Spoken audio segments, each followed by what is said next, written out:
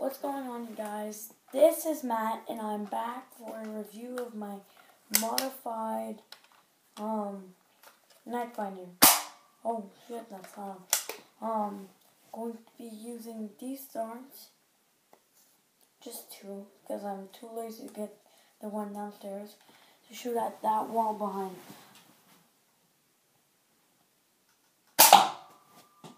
That hits real hard.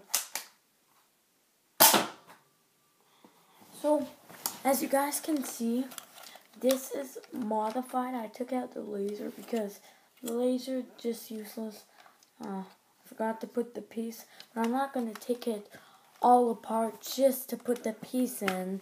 So that's why I'm basically too lazy. I also took the little thing right here so it doesn't look ugly anymore, and I think it shoots quite nice. I also took the aim route, so you can't attach anything to it. I don't really care. I don't really use this gun a lot, so yeah.